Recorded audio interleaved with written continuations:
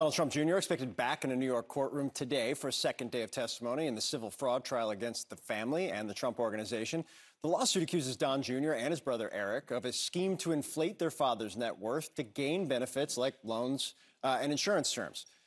It's one of the many court cases involving the former president, and the recent legal proceedings are giving the country a window into his mindset as he fights for a return to the White House. Trump has been on the attack, criticizing the process, Democrats, even judges.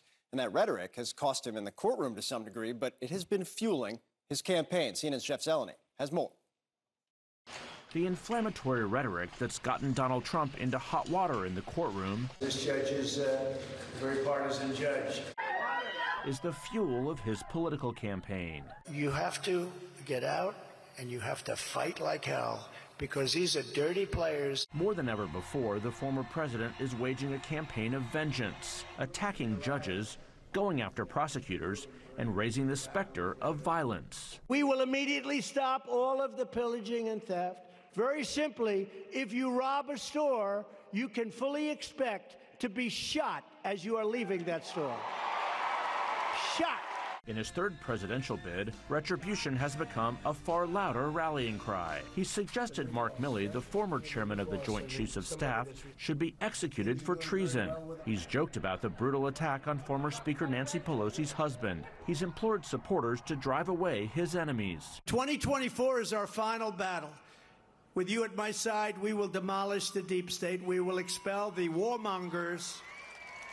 Get them all out of our government. While Trump's legal challenges are inexplicably linked with his presidential campaign, the disconnect is jarring.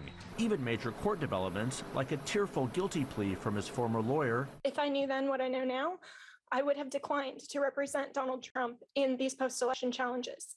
I look back on this whole experience with deep remorse. Haven't changed the view of many loyal Trump supporters. There's a lot more than you think that are in favor of Trump and felt that the last election was stolen, and we just want what's ours. Lori Scroggins saw the former president this week in Iowa. She's unbothered by criticism and dismissive of his Republican rivals, whom she believes should step aside. They're just nothing but a distraction and an annoyance, like a mosquito or a fly. You just want to, poof them away, and let's get down to the meat, the real politics. Let's get down to what Trump has to say. And Trump has a lot to say, stoking anger and rallying supporters to his defense. I promise you this. If you put me back in the White House, their reign will be over, and America will be a free nation once again. Jeff Zeleny, CNN, Washington. Let's bring in CNN senior political commentator Scott Jennings.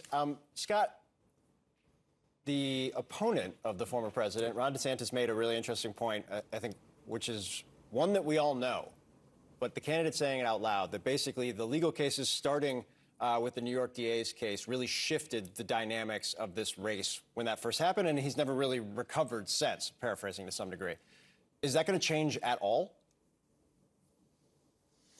Well, not in the Republican primary. If you look at the latest national surveys and you look at some of the state-by-state stuff, Trump continues to go up and up and up. Republicans just don't believe it, and they think that this election in general is a chance to get vindication for these court cases, for the impeachments, for Russia, for policy disputes, for all of it, really.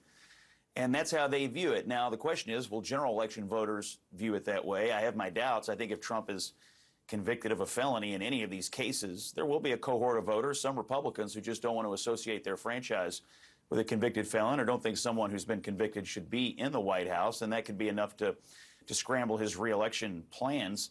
Of course, on the Democratic side, the scrambling, I think, could be if the third-party candidates have ballot access in enough states. And so you see a situation here where the electorate could find themselves very unsatisfied with either a convicted felon or a president that they think is too old to serve a second term. What about the president really disregarding the gag orders repeatedly that, judges have placed on him in some of these cases? Clearly, I think making the calculation, Scott, that the legal price is worth the political gain. Yeah, no question. That would be off-brand to follow the rules and to do what, the people who are persecuting us want us to do. I think he's going to continue to violate it. I mean, that's the brand. It's worth it for him to thumb his nose at the system here.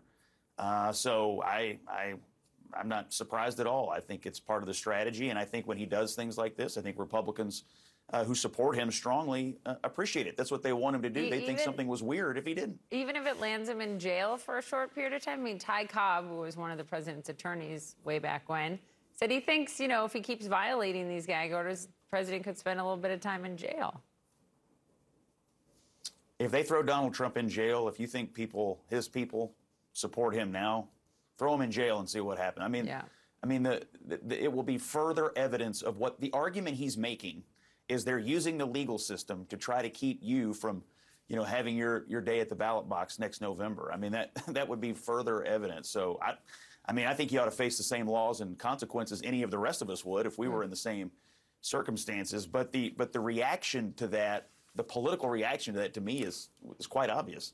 Scott, I don't want to go off-brand myself and ask about policy instead of politics here in these dynamics in the race.